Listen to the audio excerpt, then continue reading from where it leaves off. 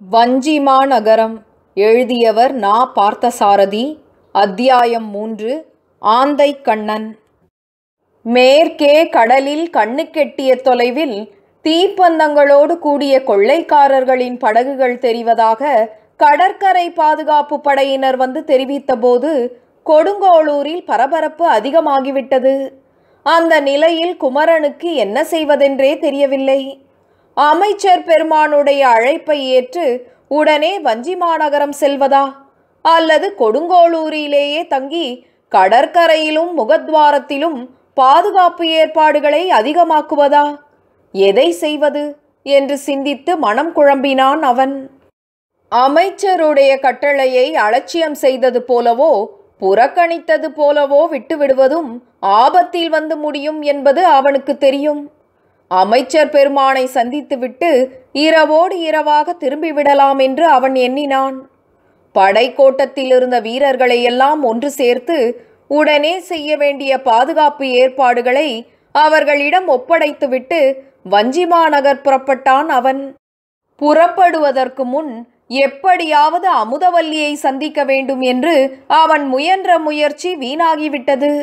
அந்த அகாலத்தில் இரத்தின வணிகருடைய மாளிகையை தேடி சென்று அவளை காண்பது முடியாத காரியம். தான் வஞ்சி மாநகரம் புறப்படுகிற செய்தியையும் அவள் அறிய செய்வதற்கு வாய்ப்பில்லை என்பதை உணர்ந்தான். முகத்வாரத்திலிருந்து கூப்பிடு தூரத்தில் கொள்ளை மரக்கலங்கள் நெருங்கிவிட்டதாக தகவல் பரவிக்கொண்டிருந்தது. எனவே தலைநகருக்கு புறப்படுவதற்கு முன் கொடுங்கோளூர் கடற்கரைக்கு சென்று நிலைமையை நேரில் கண்டறிய வேண்டும் என்று தோன்றியது குமரனுக்கு. அவன் தலைநகருக்கு புறப்பட்ட பயணத்தின் போதே போகிற வழியில் கடற்கரை பக்கமாக திரும்பினான். வாத்தியங்களின் ஒலிகளும் கீதங்களும் கேட்கும் கலகலப்பான கொடுங்கோளூர் வீதிகள் அன்று இருண்டு கிடந்தன. எங்கும் வெறிச்சோடி போயிருந்தது. கடற்கரை ஓரத்து சோலைகளும் மணல் வெளிகளும் கூட ஆளரவமற்று இருந்தன. கொடுங்கோளூர் சேரமான் படைக்கோட்டத்தை சேர்ந்த வீரர்கள் மட்டும் ஆங்காங்கே புதர்களில் மறைந்து காவல் புரிந்த வண்ணம் இருந்தனர். படைக்கோட்ட தலைவனான குமரனை பார்த்ததும் அவர்களில் சிலர் ஓடி வந்து வணக்கம் செலுத்தினர். கடலில் தொலைதூரத்தில் செம்புள்ளிகளாக தீப்பந்தங்கள் எரியும் மரக்கலங்கள் இருளில் மிதந்து வரும் ஒரு நகரம் போல் தெரிந்தன.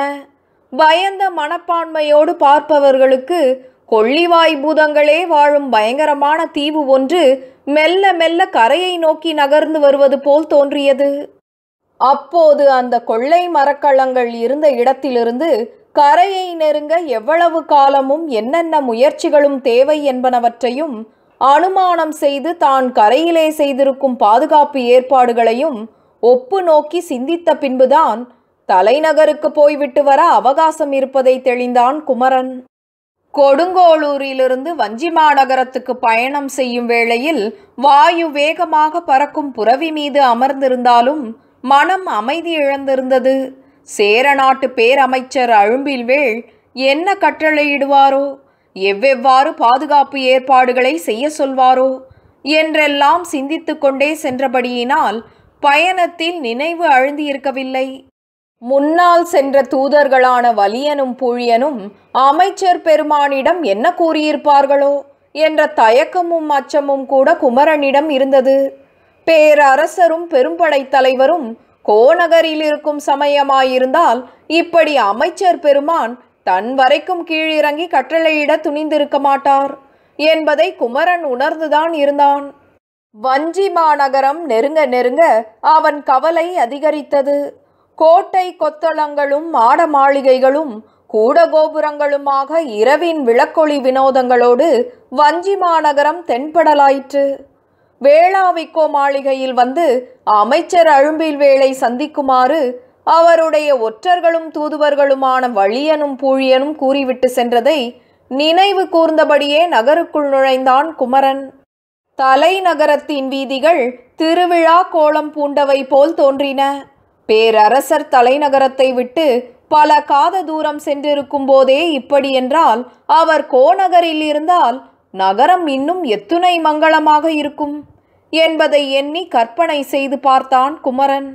ஒளிமயமான இரத்தின வணிகர் வீதி, முத்து வணிகர் வீதி, பொன் வணிகர் வீதி, முதலியவற்றை கடந்து பூக்களும் சந்தனமும் பிற வாசனை பொருட்களும் விற்கும் வீதியில் அமுதவல்லியை நினைவு கூர்ந்து வேளாளர் தெருக்களையும் அந்தணர் தெருக்களையும் கண்டபின் அரச வீதிகளில் புகுந்தான் குமரன்.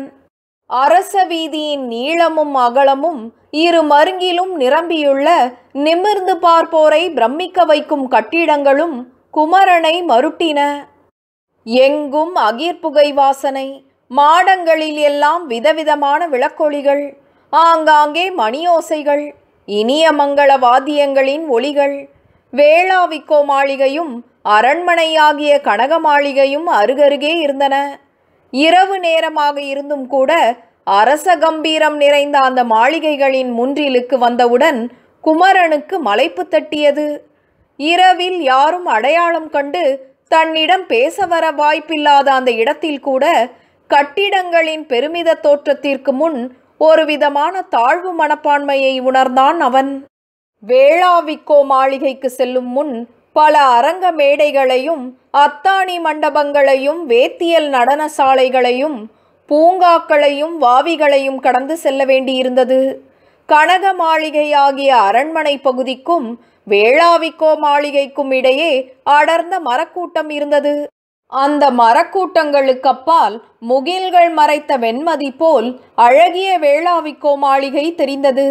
வேளாவிக்கோ மாளிகை அருகில் சிறிது தொலைவில் பேரரசரின் வசந்த மாளிகையாக பயன்படும் இளவந்திகை வெள்ளி மாடம் அமைந்திருந்தது.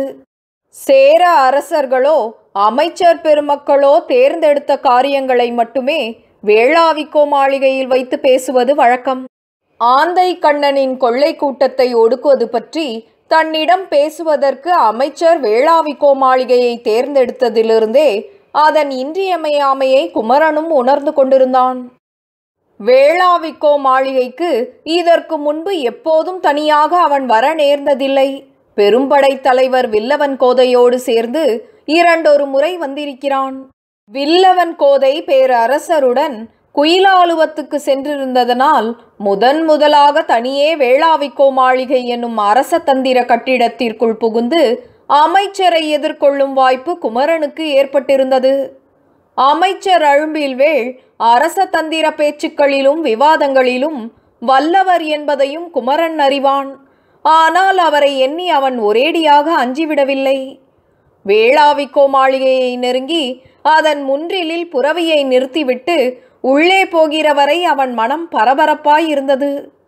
மாளிகை வாசலில் கொடுங்கோளூருக்கு தூது வந்து திரும்பிய அமைச்சரின் ஒற்றர்கள் குமரனை எதிர்கொண்டார்கள்.